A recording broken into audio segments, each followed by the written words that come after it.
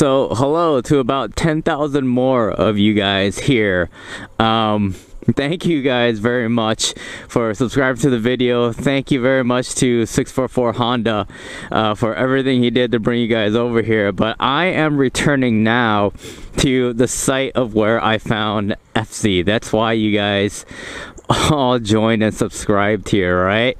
So one of the things when someone gets a lot of subscribers on YouTube from a particular video, at least for me, I kind of wonder what happened in that video, you know, and sometimes you don't get that feeling, you don't get that, I don't know what you want to call it, closure of what the actual story was. It's kind of weird being back here at the site, but that's where the little guy was, where I found him.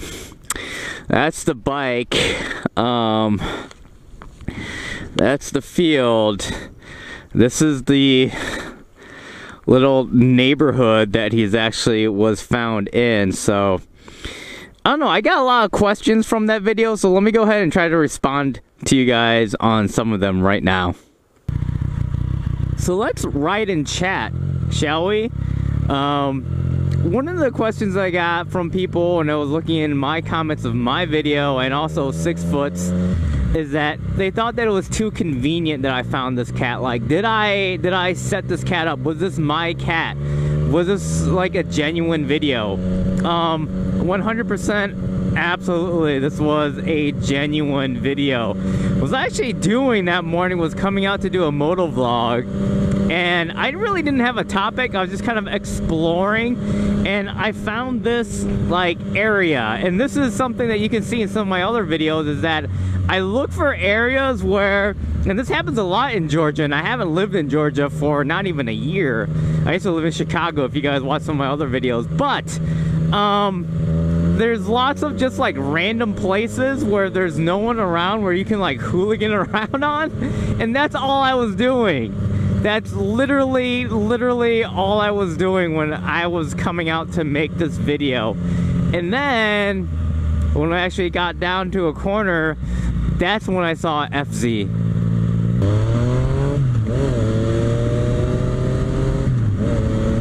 So your next question might be, why did I actually stop and help Eff-Zee? Because I know there's a lot of people out there that you might like animals, like you might find your friends, they love and they post all these pictures of their dogs and all this other stuff, but it doesn't necessarily mean that they love all animals. Like, there are a lot of you guys that had no idea why I would help a cat. And you guys asked me, you know, do I have pets, all that other kind of stuff. So yes, I do have pets.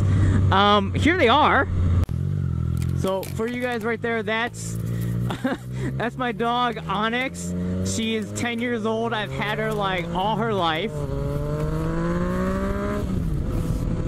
The cat, that's Icarus. He's about 5. I've had him since he was like 6 months old as well, almost all of his life. Both of them I got from the rescue shelter. I believe that's a good thing that you should do to pets, because it's, you know, they have a tough time. The other question I get is, this is strange, but it just shows that people don't really watch your videos all the way to the end, is that, how's Eff-Zee doing?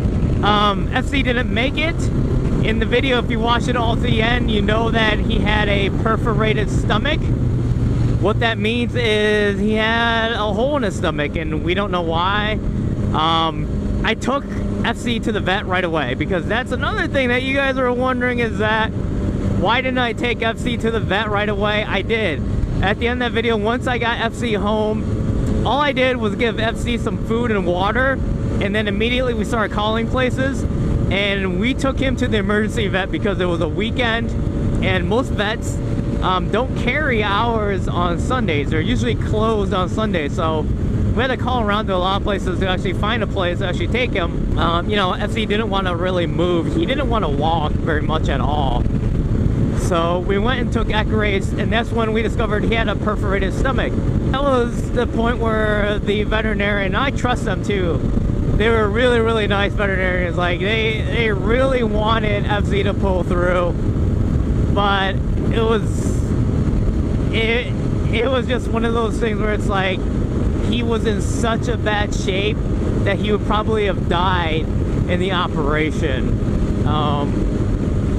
And there was really not much that you could do for him, really. So at the vet's recommendation was that, you know, that instead of putting him through excessive suffering, that we just put him down. Guys, that's the story of Eff-Zee. Hopefully this video gave you guys a little bit of what I like to call closure when you join up on YouTube and find someone's new channel and you're trying to figure out what actually happened in that video. This is actually what happened in that video. Very thankful for you guys being here. Thank you guys for all your kind comments. They really meant a lot to me. I'll see you guys in the next video. Bye-bye.